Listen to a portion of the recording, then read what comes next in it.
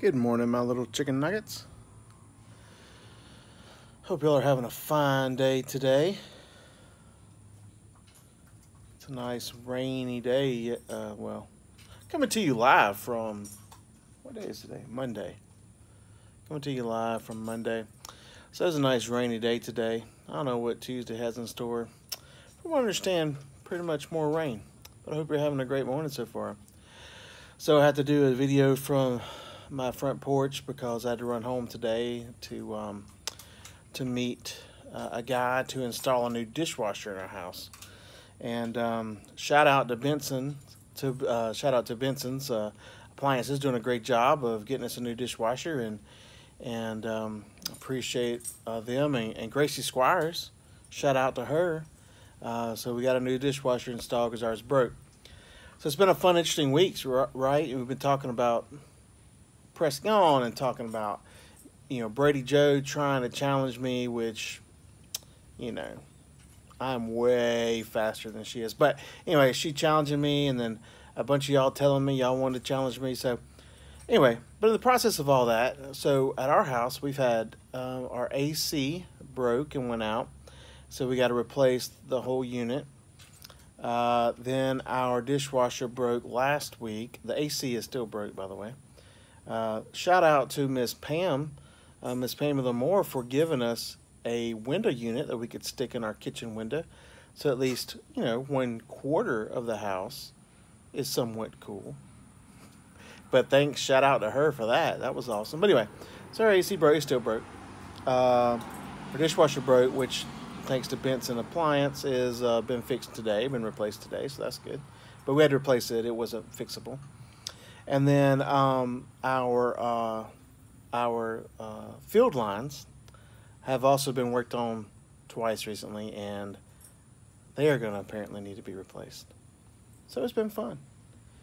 And then we still have a couple of other issues that have left from the past, and so we got a little roof leak, stuff like that. So it's been a fun, interesting couple of weeks. So the idea of pressing on, this idea, I was thinking about it today when I was watching the guy put in the dishwasher, and I was like, we don't really need a dishwasher. How many of y'all got dishwashers at your house? Y'all do? Most of you probably do. But here's the story. So when I was in college, the place I lived didn't have a dishwasher. And then when Miss Butts and I got married, which, how many years ago was it? Do y'all remember? Do y'all remember how many years ago it was? That's right, 23 years ago we got married, and it didn't have a dishwasher where we lived. Then we moved to another place down the road. It also didn't have a dishwasher. And then we moved to another place across town. This is all while we're still in college, and it didn't have a dishwasher. So we promised ourselves that after we got out of college that we were never going to have a place without a dishwasher. And so when our dishwasher broke last week, we were like, well, can't fix the AC, can't fix the septic, but we're going to get a dishwasher. So we got a dishwasher. But anyway, but I digress. So anyway, this idea, right, of pressing on. So most of you have dishwashers. Sometimes we think, like I said, when we were first married, we didn't have a dishwasher, and there's probably some of you that maybe don't have one, and or people who live in a house that don't have one. And so you don't have to have one. But sometimes we think that we do because we get used to it. Sometimes in our Christian life, it's like that way too. It's like we think we need things that we really don't, or just not even in our Christian life, just in regular life. As a Christian, we think we have to have something when we really and truly we don't, because God calls us to live a life that follows His Son, that follows the example He set for us. And so some of these things that we think we have to have are really just extra stuff. And so we get caught up in it, but the reality is we don't have to have it. So look, my dog's out here with me. Come here, Dixie. Can you say hey to all the kiddos? Hey, Dixie. Oh, you just gonna ignore them? Hey, Dixie. Hey, look here. Look at the camera. Look right here. Look, Dixie. Look, Dixie. Look. Kenzie's watching. Look, Kenzie's watching.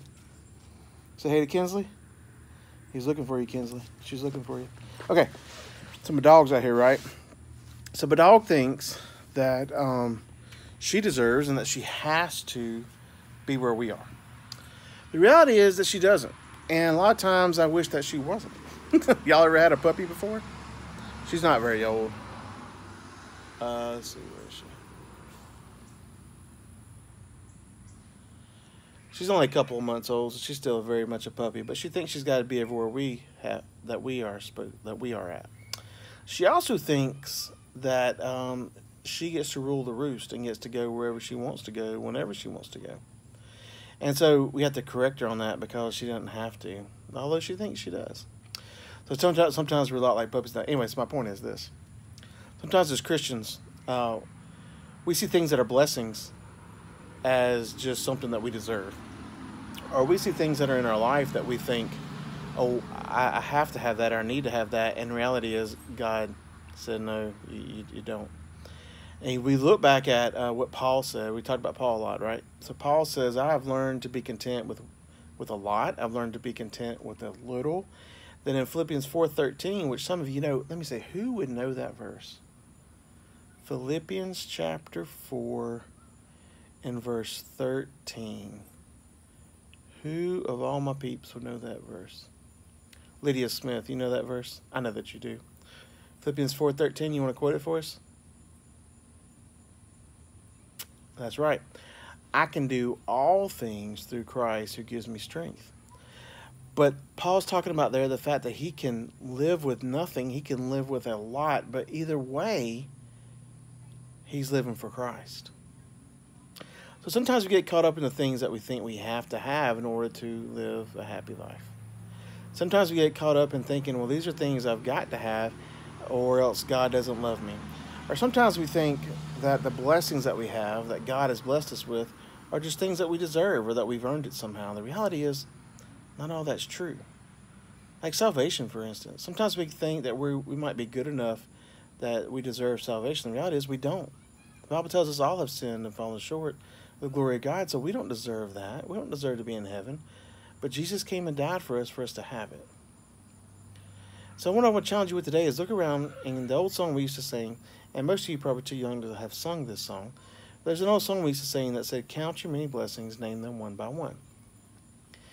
That is some good advice, because if you can count your blessings, you realize that everything you have, you don't necessarily deserve, and everything that you have isn't necessarily a necessity. Sometimes things are blessings, and we just confuse blessings with necessities. So I want you to take time today, when we're pressing on through this life and doing all this crazy stuff, to count your blessings. So I'm going to call on some folks. I want y'all to name at least one blessing you have in your life. It's not difficult. I'm not asking you to name 20. Just name one thing that you think that is a huge blessing to me. So let me think. Who do I want to call on?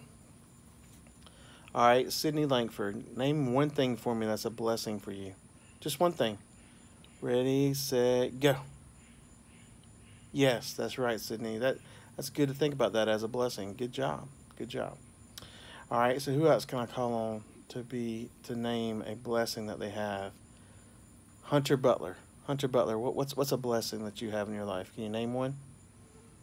Of course you can. Good job, Hunter. That was a good blessing. Good job. All right. Let's see, who else can I call on?